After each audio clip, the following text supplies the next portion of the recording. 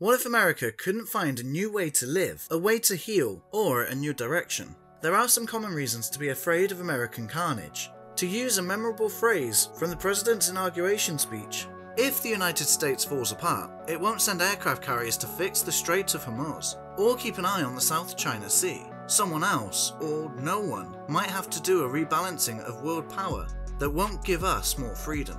In today's video, we will be talking about what it takes for America to become great once again, so be sure to leave a like and subscribe to our channel. However, this is hardly the most pressing issue for the rest of us, and neither is it diminishing of the United States' soft power.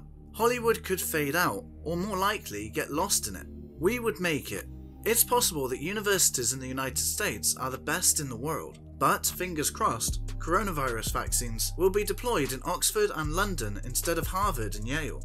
No, the true reason why the problems facing the United States are so important is not anything that can be seen or touched. Instead, we can all claim ownership of the United States, because it is part of what you would call the free globe. We have a hand in it.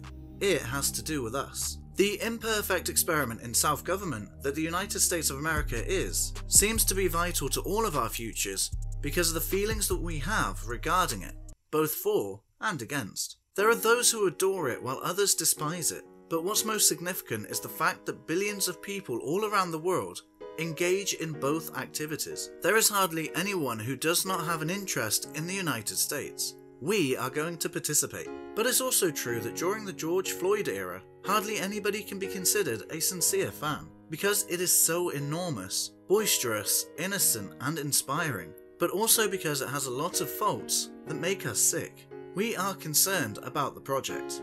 It does not take a trained therapist to understand that the degree in which we despise ourselves might have an impact on the responses we give. This is what I refer to as the agony of Netflix. We now regret how much we enjoyed the location and are determined to make amends for our mistake. We ought not to have such a soft spot for the Beach Boys or Obama, and we also ought not to have been so oblivious to the terrible things going on in the world, such as racism and persistent poverty. Joseph Joffe, a German academic and publisher, once wrote the following on why people dislike the United States of America.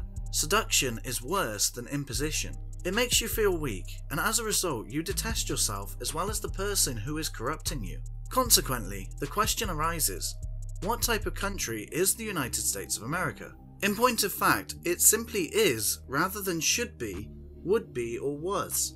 What would you discover if you opened up the hood, as my children who are educated in the American system would say? According to the findings of a book that would be published the following month, the majority of Americans hold socialist beliefs. This statement gives the impression that the book is even crazier than it actually is. According to the typical definition of socialism used by Republicans, the primary thesis of the book Evil Genesis, written by journalist Kurt Anderson, is that the majority of people living on Main Street are, in fact, socialists. They went to Wall Street to be subject to a greater degree of regulation. They want to impose a tax on affluence. They are likewise of the opinion that businesses ought to pay more. And in another significant shift that has occurred since the time of Ronald Reagan, the majority of Americans now believe that people are poor because of things they can't control.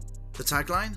Communism is American power plus electric power, brings fear and trepidation to the majority of people who live in the United States.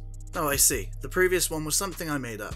However, the depiction of destitution is shocking. It was conducted on a regular basis by the conservative American Enterprise Institute, and the results are even more stunning when juxtaposed with those from a Gallup poll in 2018, which revealed that an overwhelming majority of respondents wanted to see an improvement in the distribution of wealth. My impression has always been that the majority of Americans are completely unconcerned about inequality. I too hoped that would be the case, mostly due to the fact that this would make them more fascinating from the anthropological standpoint. But it's possible that I'm mistaken. Perhaps they are just as uninteresting as we are.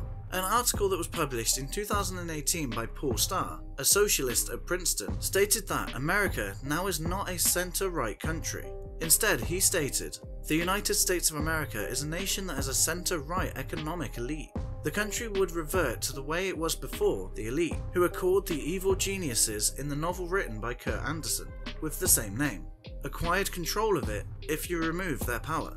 Anderson does a wonderful job of writing about labour unions and the social solidarity of working people, both of which, unfortunately, reached their zenith in the early 1970s under the administration of President Nixon.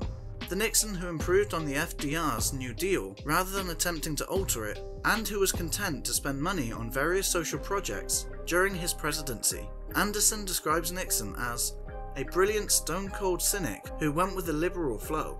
Nixon was not a liberal himself, but Anderson describes him as such. The flow of water came to a halt. They were successful in seizing control of the nation, and the rest is past history. Anderson, Joe Biden, and a large number of other individuals on the American left believe that returning to a state of normalcy is the essential first step towards re-establishing social democracy. However, there is a problem with one issue.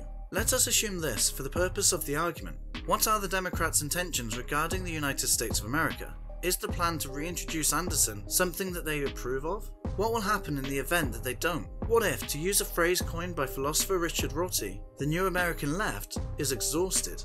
Rorty believed that the traditional social democratic American left collapsed during the late 60s under the weight of the inferno surrounding the Vietnam War, and that it was succeeded by a group that believed that the only way ahead was to totally deconstruct the system.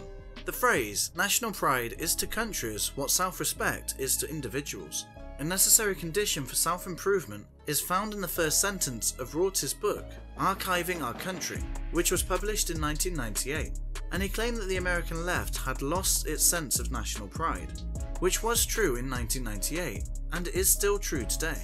To quote the great philosopher, a speculatorial, dissatisfied, laughing left use the country in a way that causes them to take a step back from it and, as they say, theorize it. The result is that they give cultural politics more weight than real politics, and laugh at the concept that democratic institutions once again be converted to serve social justice, as the author of the article states.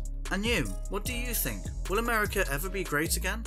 Let us know in the comments down below. Leave a like if you enjoyed this video, and subscribe to our channel if you want to be the first to receive all of our newest uploads.